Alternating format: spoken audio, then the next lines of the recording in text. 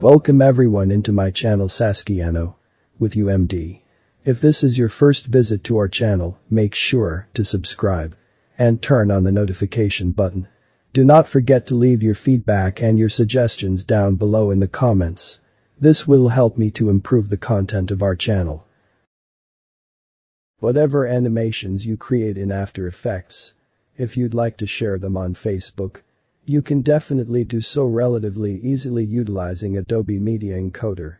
So, let's look at our current project.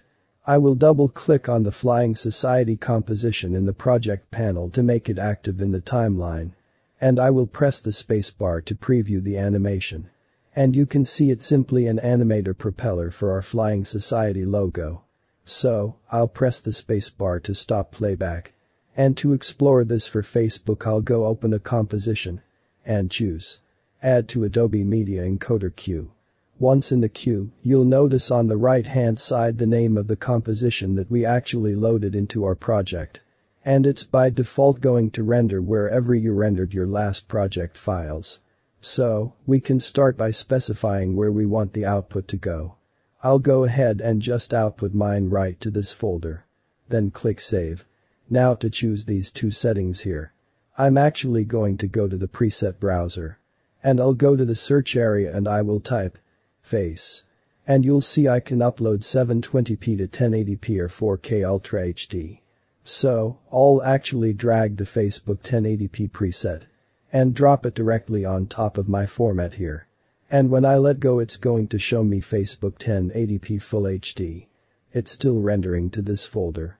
So, all I need to do is press the Start Queue button.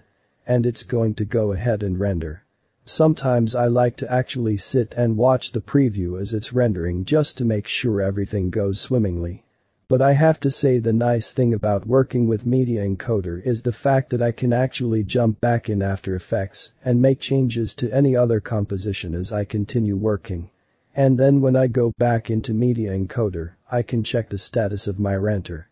So, it's actually rendered the file. If I want to view that file, I can click on its name. And then double-click on the file itself. And sure enough, when it's playing you can see I have the same animation here. I'll pause that animation.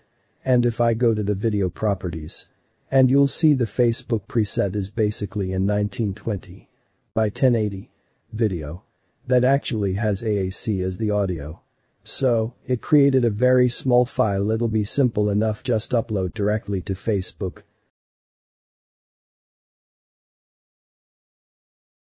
What you learned. Export video for use on Facebook. Send the composition to Media Encoder for output 1. Select the composition for output 2.